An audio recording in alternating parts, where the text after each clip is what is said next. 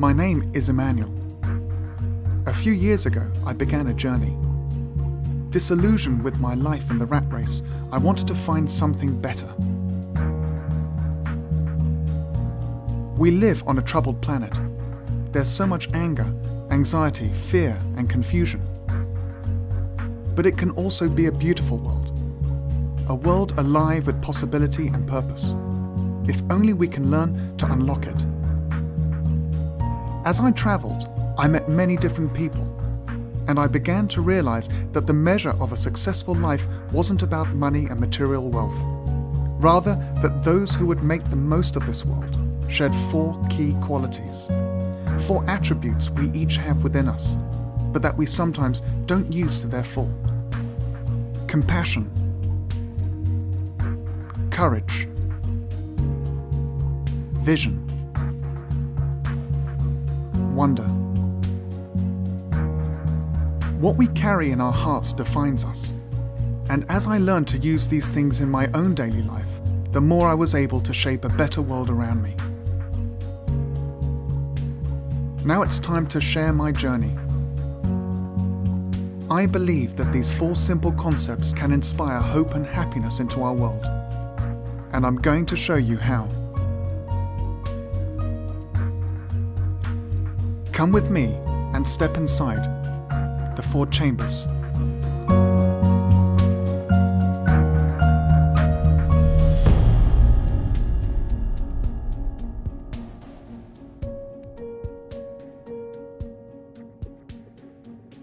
What if you could leave every person you met in life in a more positive state than when you found them? Whether that be helping someone through a crisis, listening to those who need to be heard, or simply offering a smile to a passerby. What if every interaction you had, no matter how fleeting, made the world a better place? It won't just happen by itself. We need some kind of roadmap, a set of guiding principles to help us on our way. And let's base it on our hearts. With every beat, electromagnetic signals pulse out, generating influential energy. Our hearts also comprise 4 chambers.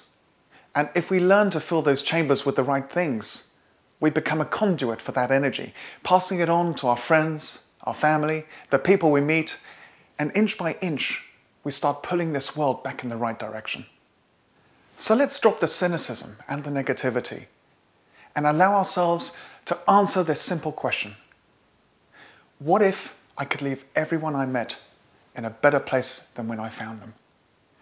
Inside the first of our 4 chambers is compassion, and it's where we can begin to invest some good into the world. Compassion is the ability to empathize, to care, to recognize when someone needs help and then helping them, even if they're a complete stranger. Because as you're about to see, a little compassion can give even the smallest acts extraordinary power.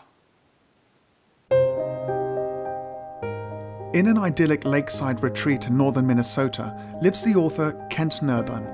These days, Kent is a writer and has published several books on Native American history and culture. But some 25 years ago, Kent was making ends meet as a taxi driver.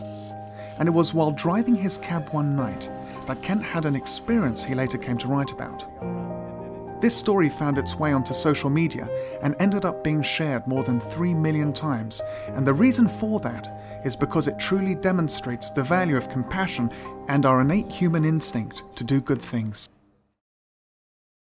I didn't set out to be a cab driver. It was not a profession. It was a job. I was working to try to be a sculptor, and I wasn't making much of a living. I needed to do something else. So I took a job driving a cab, and I took what was called the dog shift. And the dog shift is when you drive overnight, you drive all night. You watch the rhythm of the city. I love this rhythm. I loved working within it. I loved the cab. Other than the dispatcher telling you where to go, you're totally on your own. You're cruising the streets of a city at night, and everybody gets in that cab eventually. Well, it was an August night that the story that's become well known took place. It was an August night, and it was late.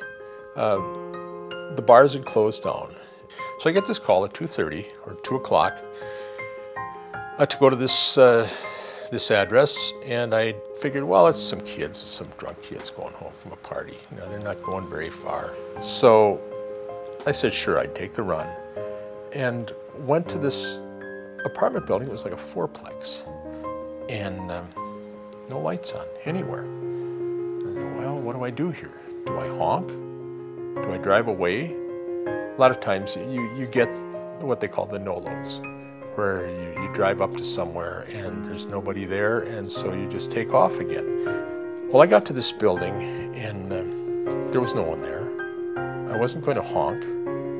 I didn't see any lights. I had an address, and I always had the measure of my parents in my mind, because they were both getting older, both were fairly frail, and I always thought, what would I do? What would I want a driver to do for my own mother or my own father? So knowing that it was not a tremendously dangerous situation, it wasn't likely to be someone ambushing me for my $12 I had in my pocket, I went up and knocked on the door.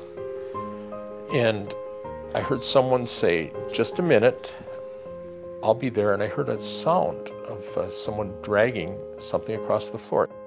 The door opens, and it's this old woman, and I guess she was in her 80s. I remember she had this strange outfit on. It was like a pillbox hat from the 1940s, and I remember there was a hat pin in it, because my mother used to have hat pins and things. And she was dressed up, 2:30 in the morning. You get a feel for people and situations, and there was an air of ineffable loneliness about this woman. And I knew in my gut that this was something I had to do right. And she said, I'm not very strong. Can you help me? Of course I'll help you. And she said, I'm leaving for good. I'm not coming back. So I knew I was taking someone on her last journey, on her last ride from that home. And this wasn't something that I could take lightly. So I took the time, I took her to the cab and set her in, and she got in the back seat. They sit in what you call the queen's seat, on the passenger side behind you. And she said that the doctors had told her she didn't have much time. And she told me she had no family, she had nowhere else to go, and that the doctor had said she should go to this nursing home. She gave me an address, and I prepared to leave, and she said, could you go through downtown? I would like to go through. I said, well, it's not the shortest way. I said, I know, but I'd like you to drive me by a few places. Okay, sure. And it became apparent to me that this was not going to be a normal journey. And there was no way that I was going to charge this woman for this fare. Or a few dollars to me. This wasn't about me making a living. This was about me giving someone something important in life. I looked at her in the rearview mirror, and what I saw was a woman who was looking at her home for the last time. I didn't want to intrude on her privacy, didn't want to intrude on her reflection. But I knew that this was something deeply significant to her just from the way that she looked as we drove away. So we set off through the city, and she would direct me, oh, go down this road, go over here, and she'd point to a house and say, this was where my husband and I lived when we were first married. She took me by an old hotel where she had been an elevator operator years ago. She told me the stories about running the elevator, about being in the hotel, about the people that she saw. She made her go by an old dance hall that had been converted to a furniture store. And she talked about going dancing, ballroom dancing with her husband. And we just drove through the city. We drove for about 2 hours. And we pulled up to the convalescent home. So I went around, opened the door, helped her out, and I knew this was she and I were going to part. I wasn't going to see her again. I might have had the idea that I would come and visit her, that I would become her friend, but I knew better. I had my own life. There was another person to be picked up. The next day would present another tragedy. There would be another small crisis in my own life. I was never going to see this woman again. I have to pay you. Oh, no, you don't owe me anything. Oh, yes, I do. And she said, how much do I owe you? I said, well, you don't owe me anything. Of course not. You have to make a living. There are other passengers. Oh, you're such a good boy. And she said, oh, you're such a good boy. And just without thinking, I gave her a big hug. And I could see her eyes glistening. I could see that, I could feel her holding on to me as her last touch with the outside world. A woman with no family, going into an institution.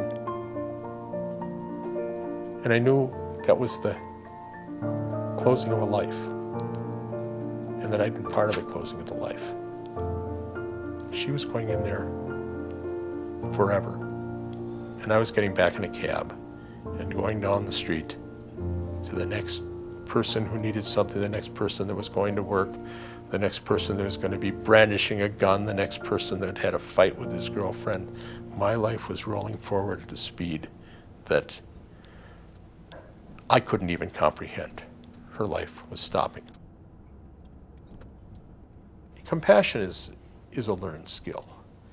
What I learned in the course of this was to be attentive to other people's emotional situations. I learned to enter into other people's emotional realities.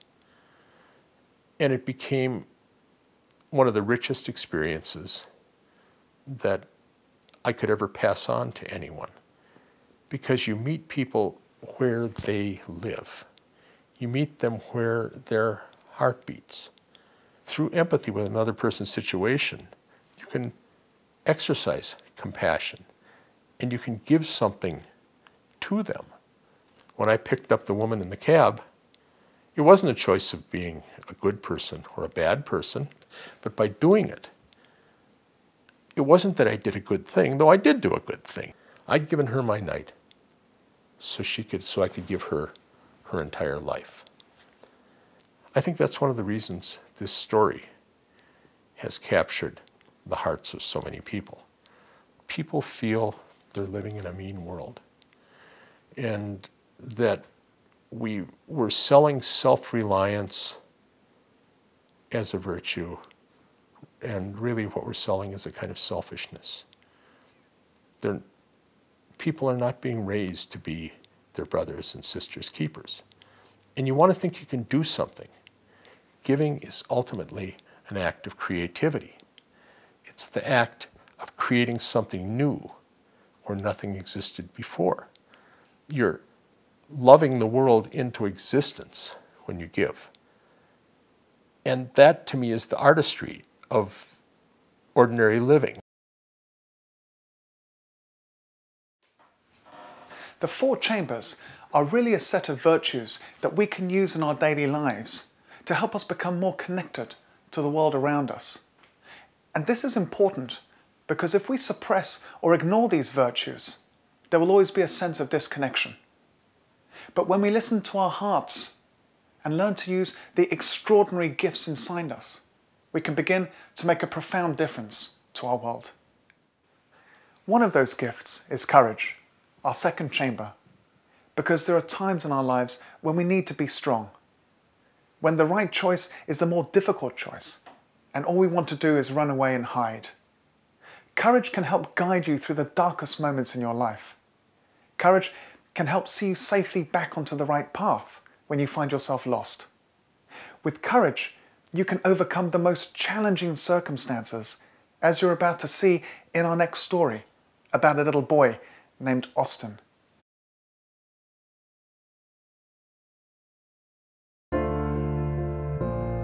He's always got a smile on his face, and he's very smart. He's just something about him that it grabs everybody's heart. It just does. I'm so good at hiding. Austin got sick around a week before his 3rd birthday. He started to get flu-like symptoms, and we had taken him to the hospital that night, and then we had found out that he had the meningitis. About a week before his 3rd birthday, they amputated all 4 of his limbs.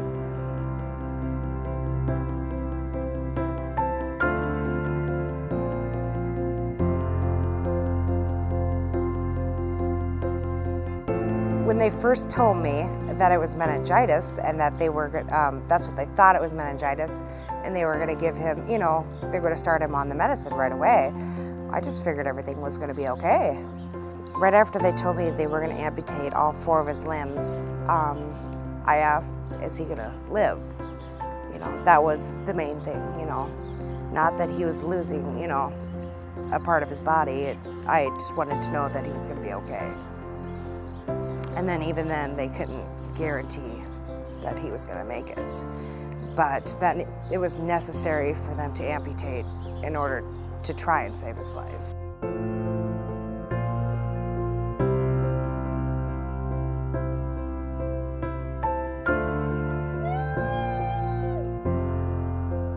I guess one of the things is I didn't understand, you know, why us, and you know, why him, and but you know, essentially when it all came down to it, I can't change anything. Why you give me the dog? His legs are so short, he doesn't have arms to help him balance. For him, it's very, very difficult. It's just like walking on stilts all day long. It just uses up so much energy. He is exhausted, you know, after walking for an hour. So it's pretty difficult for him. I mean, he's little and he's young and he has, you know, decent balance and good stamina, but, you know, it still is a challenge. I think that in his mind, he thinks that they're going to grow back someday. Because he still even says that today.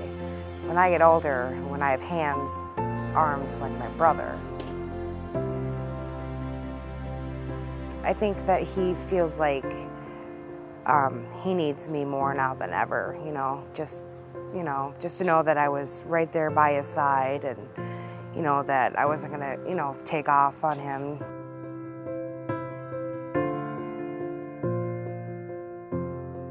All the kids in his kindergarten class, you know, always ask, he doesn't have arms or legs, he can't do that.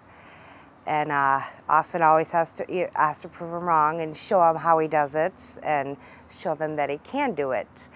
He doesn't like to say that he doesn't have any arms. He just has little arms. So that's the way he does it. He just proves everybody wrong, you know, that, hey, all this stuff can be done. He's truly an inspiration. Austin needs a home to where he can be able to maneuver his motorized wheelchair around. We live in a small apartment and we don't have the ramps to get in the house. There's just so many possibilities of what we could do with a new home and to make it more adaptable for him. Basically what we would like for Austin to be able to do is become independent as possible. So he's just started kindergarten, so he can be able to hold a pencil. And have him be able to dress himself, have him go to the bathroom and be able to do that by himself. The first time he actually ever climbed up the steps, I asked him, I said, do you want to come upstairs with me while I take a bath? Because I was getting ready for work. And he said, no, Mom, I want to sit down here and watch this movie. And I'm taking a bath and, you know, I have the door open just so I can hear him. And I look over and he's sitting right there. He crawled all the way up the steps by himself. See, Mom, I can get up here, he said. So, yeah, he just surprises me every day. I hope to see him driving a car by himself someday, living by himself, maybe just telling a story, and and some people are gonna, look at him and think that, hey, my life's not so bad. My turn. I feel blessed, and I mean, there's a lot of hope. He's really inspired me just by the things that he does and the things he's getting better at, and really gives me hope that everything's gonna be okay, and we're all gonna be okay, and every day we get more and more back like everything was in the beginning.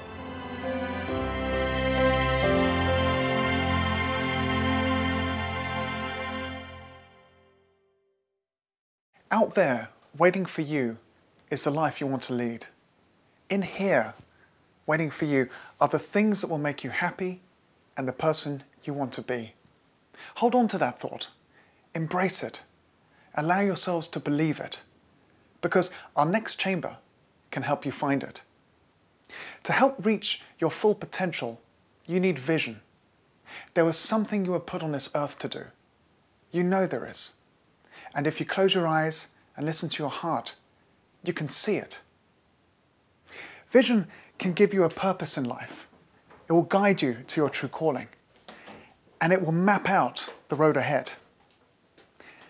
I can't tell you what that vision is. No one can. It's something different for all of us. But what I can tell you is that if your vision is about making the world a better place, you'll end up with something that money can't buy.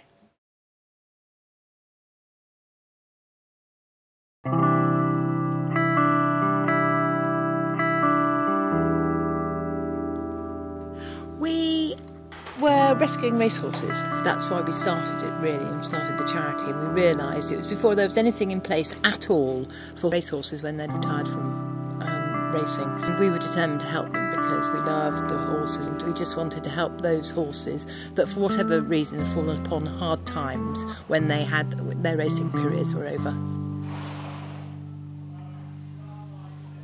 Has come to us and been here all this time. Helen Yeadon has spent her whole life around horses and knows what special bonds we can form with these magnificent creatures. He's such a dear horse. In the early 1990s, Helen and her husband Michael began taking in racehorses who'd been abandoned when they could no longer race. It was hard work and expensive too, with every vet bill, every bag of feed coming from their own pocket.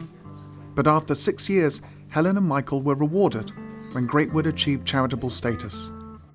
Today, the charity serves not only as a home for the horses, but it has also helped transform the lives of hundreds of troubled children. We realised that some of the older horses that probably couldn't be rehomed could actually be used on a programme to help the children.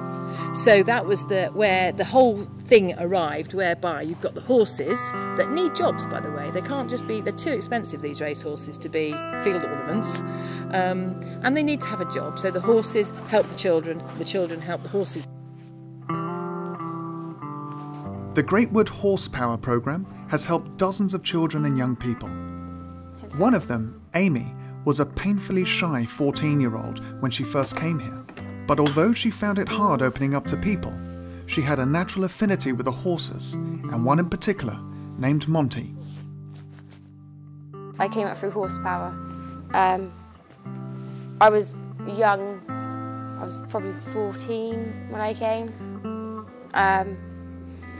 Very shy, I wouldn't talk to anyone. I was basically scared of meeting new people, and Monty was the only one I connected with. I would talk to him more than I would anyone. And then Monty started helping me. I don't know how he helped me, but he just did. For me to talk to other people, he helped me come out of my shell. It was just that instant connection. We just saw each other, and it was just from then. When I would muck him out, I would sing to him, and he would fall asleep in my arms. He's just there for me. I talk to him, I tell him things, and he just listens. And he's like this every time I muck him out. He just doesn't leave me alone. And I love him for that.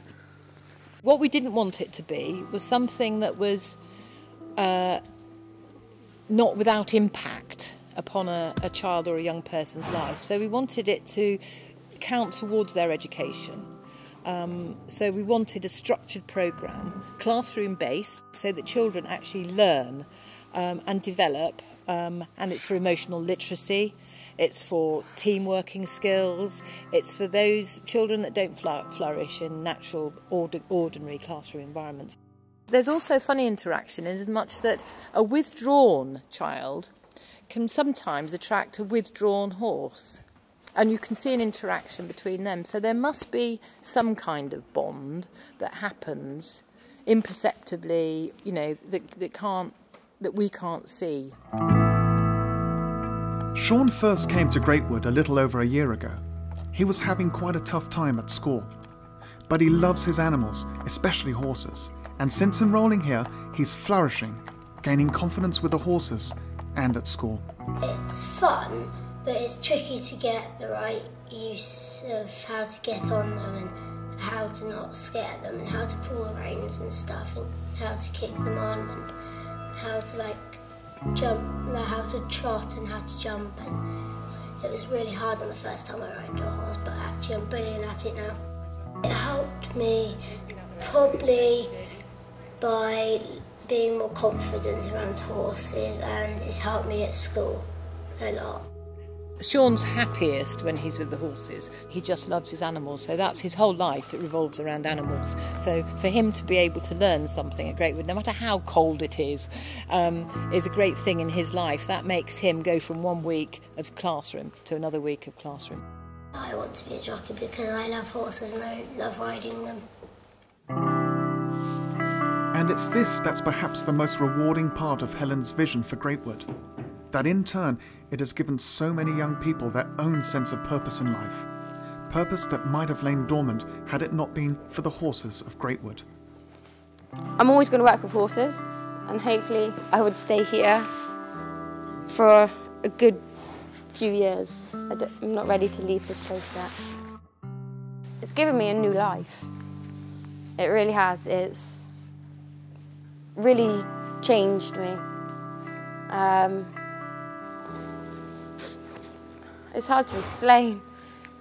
It's just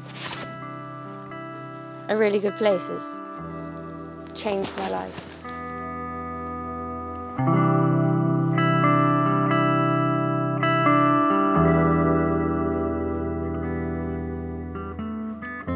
You get some good stories back, good feedback from schools, and I think it's the impact. I think that's what really makes it worthwhile, and also the fact that you've got people that work here that love what they're doing. So you're actually It's all helping everybody, isn't it? Really, I think that's the huge thing. That's the huge thing, and the fact that we've helped hundreds of horses and many hundreds of children. We're coming to the end of this journey. And I hope by now you've seen enough to begin your own. But there's one last chamber to look inside before you go that I hope will inspire you and help you to make the most out of your journey ahead. When we get stuck in the routine of day-to-day living, it's easy to forget what a gift this thing called life is.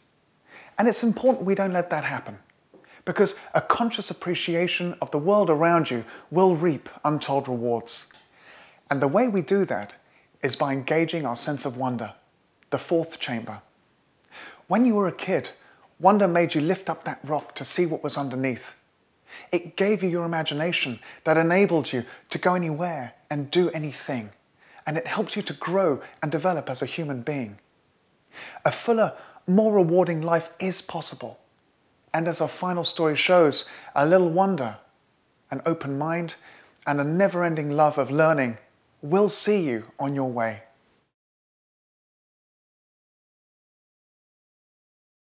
You know, the human brain, if you have an average brain, you're capable of almost anything because of the complexity of our brains.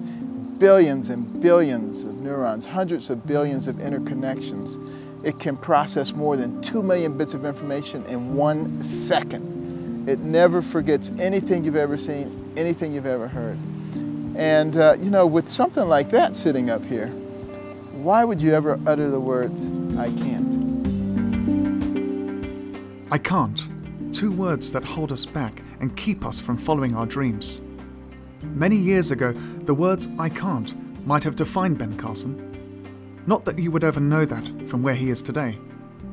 Ben is the world's foremost pediatric neurosurgeon based at Johns Hopkins Hospital in Baltimore. In 1987, he became the first person to successfully separate Siamese twins joined at the brain. He's also the subject of a Hollywood film, a philanthropist, and was awarded the Presidential Medal of Freedom. Amazing achievements, made all the more impressive when set against his troubled childhood. Well, you know, growing up for myself in inner city Detroit in very desperate situations, and we lived in a tenement, large multi-family dwellings, boarded up windows and doors, sirens and gangs, rats and roaches. It was a miserable environment. I was a pretty awful student and didn't have a lot of belief in myself academically. And neither did my classmates. They all thought I was stupid. They called me dummy. I was the butt of all the jokes. But despite the fact that no one else believed in me, my mother did. You know, we were very poor. There was never money for anything. But it didn't cost anything to get a book from the library. And between the covers of those books, I could go anywhere in the world. I could be anybody. I could do anything. It was like an escape from my world of poverty and violence to places that you could only imagine. Almost as a side effect of the reading, I was looking at words all the time. So I learned how to spell. And I had to take those words and put them into sentences. So I learned grammar and syntax. I learned how to express myself. And you have to take those sentences, you have to make them into images. So you learn to use your imagination. All of those things are extremely important. Hello, my name is Layla and my mummy has epilepsy. Maybe your mummy, daddy or someone else in your family has epilepsy. I hope this book will let you know what to do if they have a seizure. My mummy wears a special necklace to tell... Half a world away from Baltimore, in the city of Bristol, UK, lives a remarkable young lady called Layla. An avid reader with a limitless sense of wonder for the world around her. Layla turned her passion for knowledge into a profession when at the age of 7 she became a published author. There wasn't a book about adults with epilepsy for children, and I thought it would be nice if it was written by a child as well. Because if you didn't have this book, you would think, oh, what shall I do? Done really well today. Layla's mum Sarah developed epilepsy following a head injury when she was a child. Alongside being mum to Layla and her baby sister, Sarah also works as a carer for adults with learning difficulties. Even with her medication, Sarah still has unpredictable seizures. And it was trying to find something to explain why they happen that led to Layla's amazing achievement. I looked everywhere for a book about epilepsy aimed at a child who's got a family member with epilepsy, but there was just nothing out there. I noticed Layla was carrying around a notepad and I was curious what she was writing in there, and had a little look, and she'd written loads of information about epilepsy. I thought, this is a really good idea. So I looked into having it published. Local publisher Pomegranate Books thought so too, and put Layla's book to print. So far, it's sold over 300 copies around the world and has set Layla on course for her future career. I want to be a writer. I'd like to write adventure books, storybooks, information books. I am very proud of her. It's lovely seeing how vivid imagination she's got. It just takes me back to when I was a child. she's eager to be a teacher, and she's also wanting to write more books. For example, that she was asking my father-in-law about his diabetes recently, so I know she wants to write a book to help children who's got a family member with diabetes. I just think it's amazing that she just wants to help so many people. It makes me feel really proud. We can learn a lot from children. Their sense of wonder and thirst for knowledge puts the world at their feet. It was this discovery and a strong faith that set a young Ben Carson on the path to an extraordinary life. I would get on the bus and I would go downtown to the Detroit Institute of Arts and roam through those galleries until I knew every painter who painted each picture and when they were born and when they died and what period it represented. And I was always listening to my portable radio, listening to classical music, and I'd be walking down the streets of Detroit listening to classical music, and people thought I was nuts. This guy's crazy. But years later, when I decided that I wanted to be a neurosurgeon, well, I wanted to go to the place that's best known for neurosurgery, and that would be Johns Hopkins. But as I said before, they only took 2 people a year out of 125 applicants. But when I got an interview and I went there, the fellow who was in charge of the neurosurgery residency program, George B. Uvrahai, was also in charge of cultural affairs at the hospital. And somehow the conversation turned to classical music. And we talked for over an hour about different composers and their styles, conductors, orchestras, orchestral halls. There was no way he wasn't taking me in the program, because he had to have somebody to discuss these things with. But what I emphasize to young people all the time is there's no such thing as useless knowledge, because you never know what doors it's going to open for you. And the more you know, the more options you have. We cannot trace the origins of a thought. We cannot define where imagination comes from. And I'm not sure we ever will, because that exists in a different dimension. The brain is the conduit through which we reach that other dimension, but we have no way of quantifying and measuring it. But we do have the ability to enjoy it and to use it to the fullest extent. We've reached the end of the 4 chambers and seen 4 amazing stories about how compassion, courage, vision and wonder can light the way to real happiness. I believe we should aspire to live these virtues every day, to show compassion and kindness, to never stop learning, to live with purpose and to do the right thing. We'll feel happier, closer to our loved ones, and more connected to the wider world. At the beginning of the 4 chambers, I asked you to imagine what it would be like if every interaction you had left the other person in a better place than when you found them. Well, imagine what it would be like if thousands of us started doing just that, striving to make our relationships better, putting other people first, and living to make the world a better place. Join me on a new journey to make this decade the most creative, peaceful, and loving yet. We all have the key to unlock our potential inside our own 4 chambers.